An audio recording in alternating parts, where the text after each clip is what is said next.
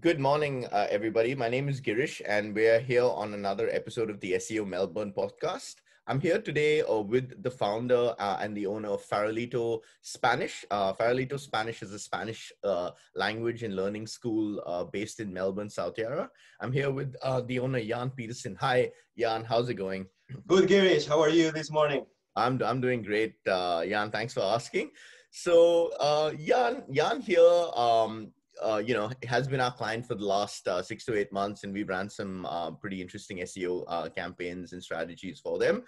And today we're just, going to have a bit of a chat about the Spanish and the language learning industry.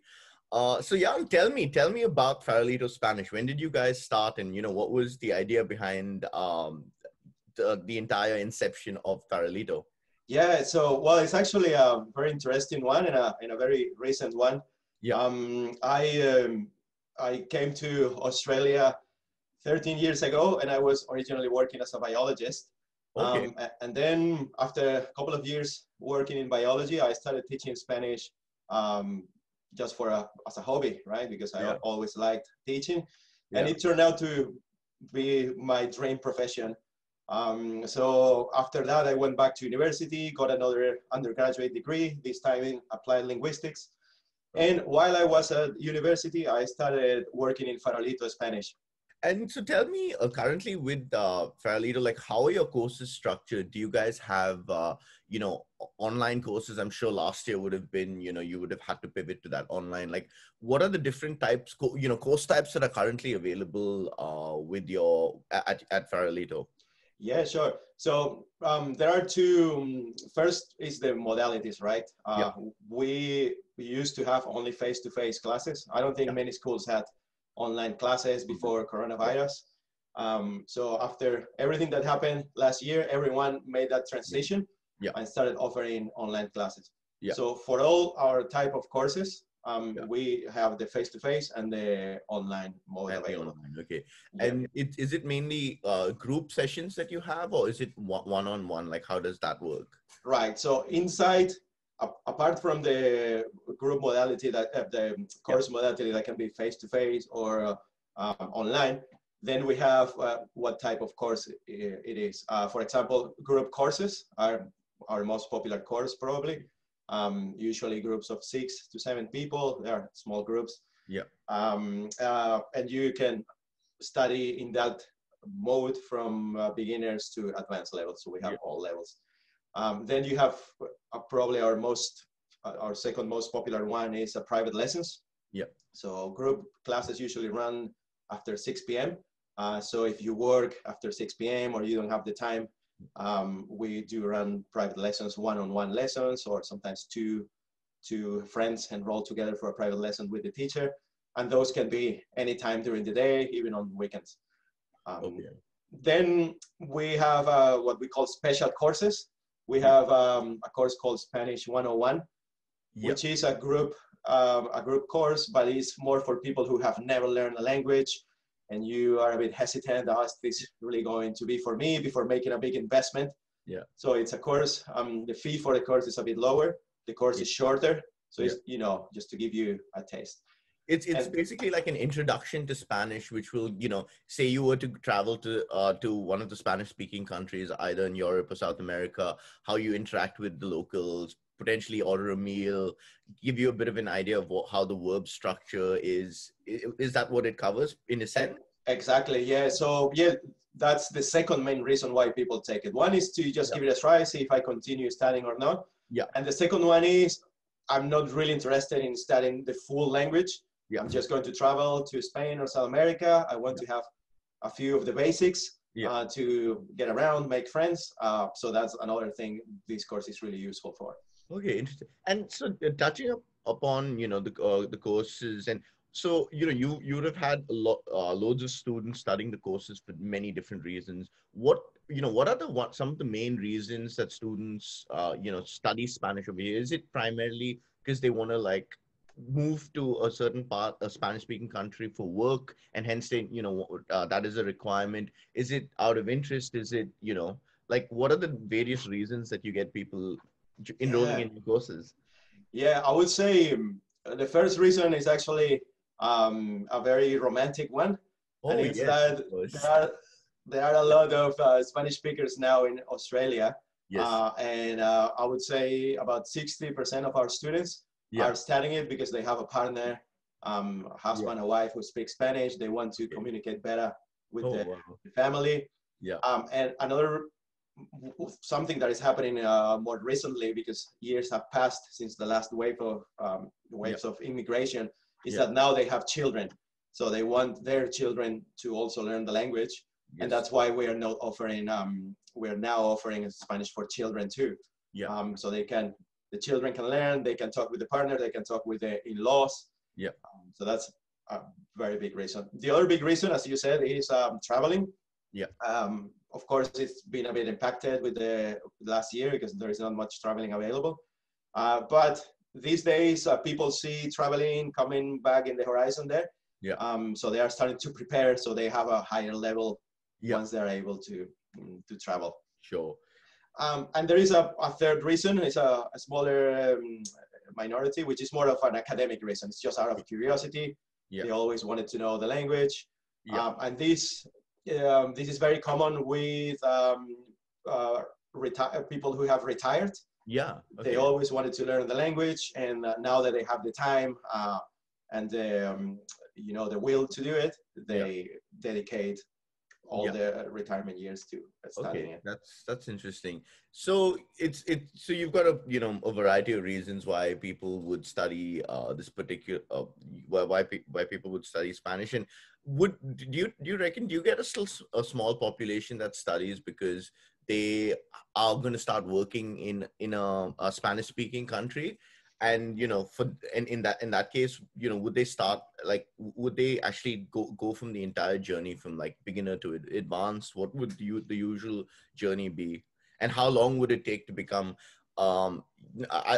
you're saying an expert would be hard, but like a pretty fluent speaker in Spanish? Right. Yeah. So yeah, that's a more recent reason too. Yeah. Some of Australian companies are opening branches in South America, especially Chile, Argentina, and in Spain too. So yeah, a few of our students have done it just recently. One of our most recent students is really young, maybe 20 years old, 21 years old. He has his first job, and there is this big chance of working in Spain in one of the branches. So he's really committed to learning the language. Okay. And that commitment is what's going to influence how long it takes. Okay. We do offer intensive courses for that kind of people. Look, I just want to get it done quickly, so you can do it in half of the time.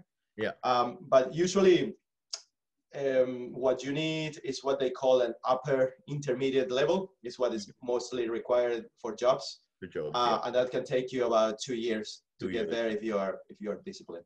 If you're disciplined, okay, that's so of course 2020 has been a challenging year. You bought a business in 2019, and then 2020, the entire the pandemic, it hit us all, and the transition to an online business model where most of your sessions that were held face to face now are going to be held in Zoom. How did you find that transition, and more importantly, how did the students adapt to that transition? Right. Of course, at the beginning it was a bit scary, right? Because we never tried that. I have to be honest, I was a bit reluctant to do it. How is that going to work? But at this point, I'm really grateful that we had that situation, because I don't think we would have taken the chance if we weren't forced to do it. So the first 2 weeks were a bit complicated. We had to train our students to use the platform, and we had to train our teachers to use the platform too. Were you guys on Zoom, or how were you? We had nothing, and we decided to adopt Zoom because of the breakout rooms. Yeah. So they are fantastic for language learning. The whiteboard, that's really good. But most people hadn't used it before. At this point, it's easy. Everyone has used it in their jobs. So we had to run extra sessions of training people. Can you connect? Can you see us? Can you set up your audio, your video? So it was a lot of work the first weeks, but it just became easier and easier, and we learned from our mistakes too. obviously there is a lot to organize. Yeah. Every class has a different link and Yeah. times and all of that, but it's very smooth now. So Yeah, that's good. yeah, I guess the initial implementation would have taken, a bit of work, but once the systems are in place, everyone will follow the structure, because then it's as simple as just logging onto the link. They can easily connect with their video and the audio, and right. Yeah, and it's a lot. we as providers of the service become more efficient too. Yeah. From previous terms, we know, okay, this could have been done easier for the client. What can we do this time to make it easier for them?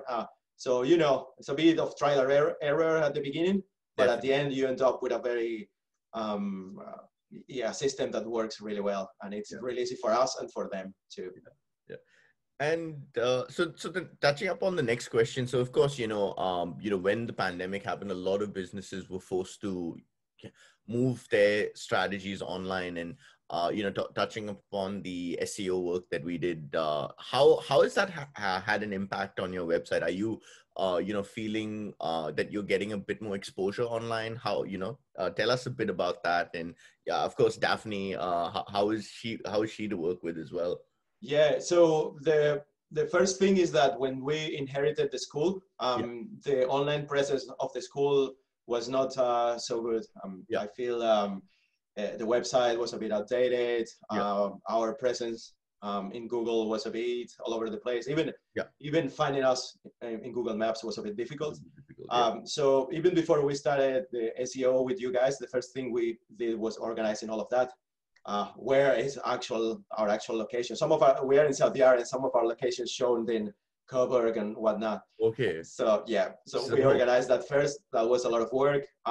Then we worked with a graphic designer to get the main design of our website. Yeah. But although she did a good job with the design, the SEO part under that needed some help. So that's when we contacted you guys, especially because we were in that moment of the pandemic when we realized that having good SEO and having a good online presence is going to be crucial. We first spoke with Daphne, and we really liked how friendly the communication was, and very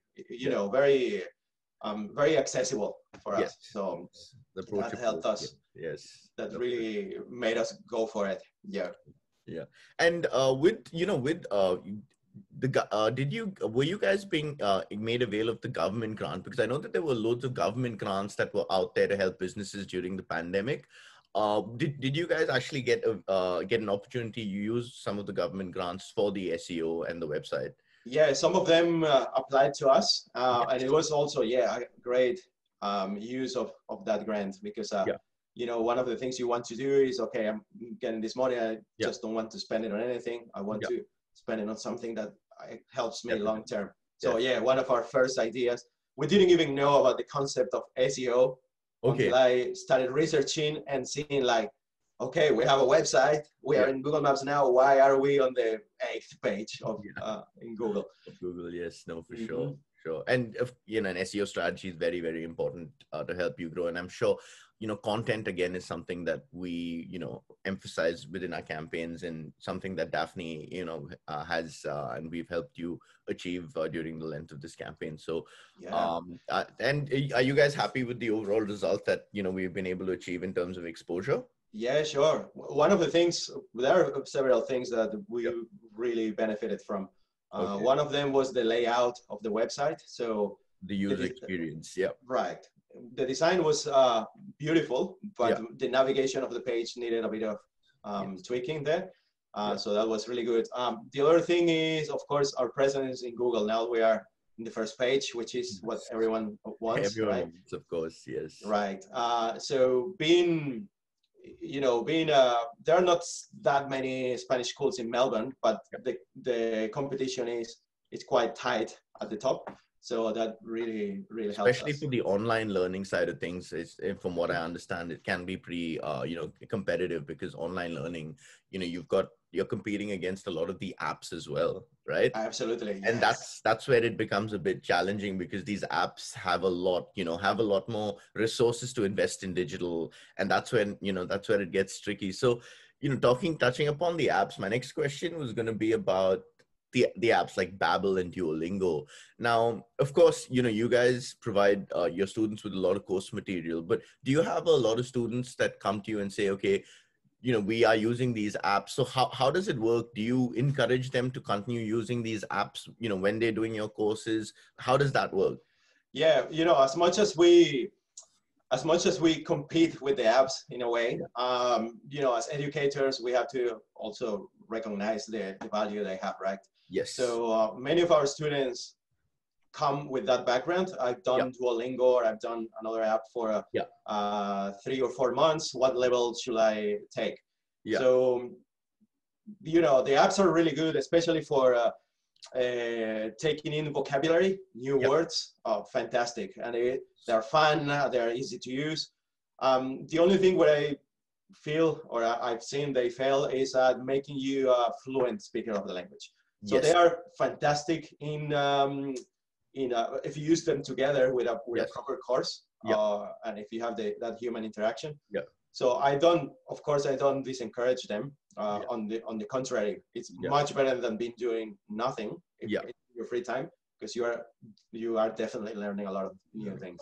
And also because the apps are easily usable, like, they could be sitting on a train traveling from point A to point B, and they just opened up the app, and, they already thrown a couple of questions at them at whatever level, and, they're made to answer, which is great for the initial engagement. Correct. Yeah, So, yeah.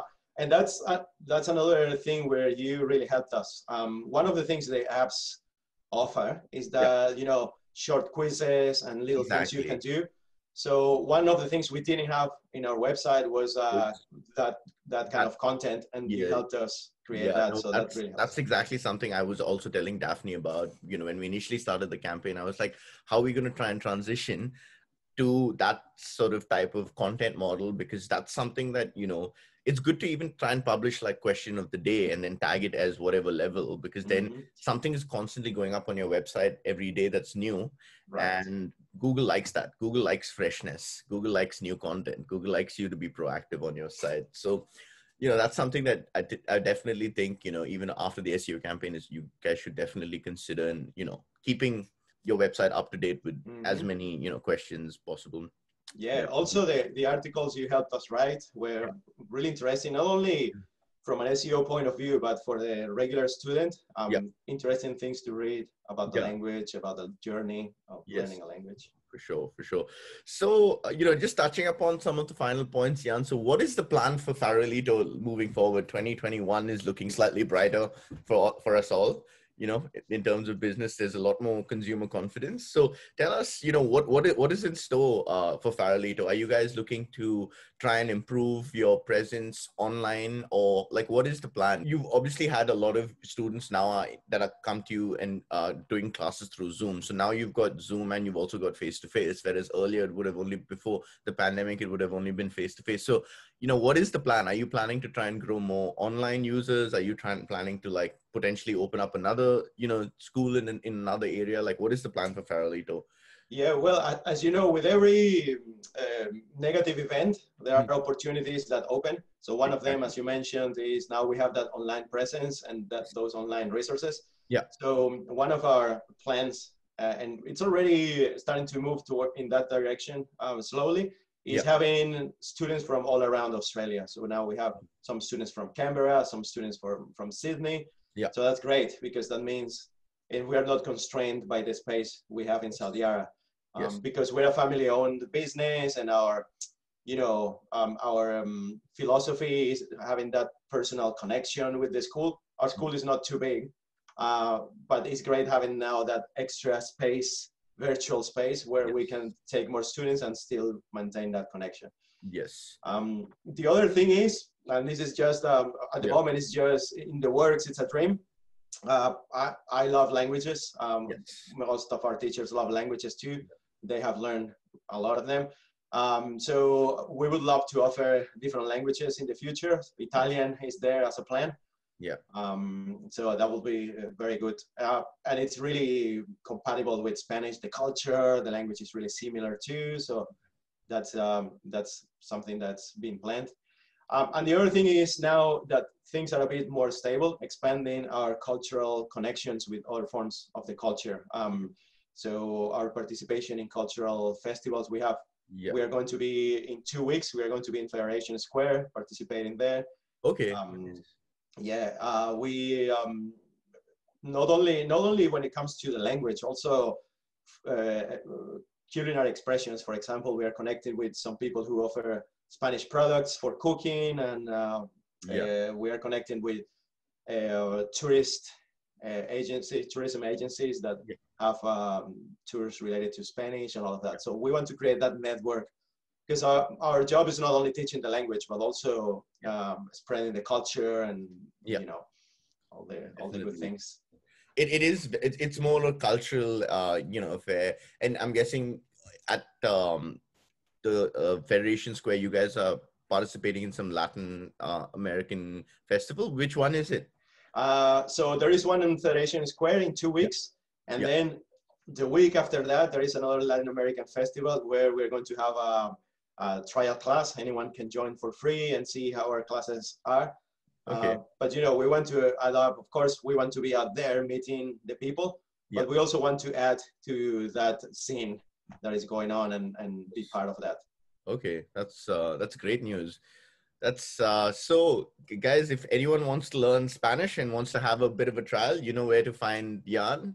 2 weeks from now, where is it? In Federation Square. In Federation Square. 2 weeks from now in Federation Square, and then you've got another event as well. So, you know, guys, stay tuned and definitely catch up with Jaan from Farolito Spanish at one of those venues. Yeah, thank you, Girish. And likewise, I can say that if you need SEO services, I can recommend Girish services. They are fantastic. SEO Melbourne, they've been great with us. So yeah, give them a call. They're very nice, very approachable too. So thanks for the kind word, Jaan. Great chatting to you today, and yeah, we'll be in touch soon. You too, Girish. Thank you very much. Cheers. Bye.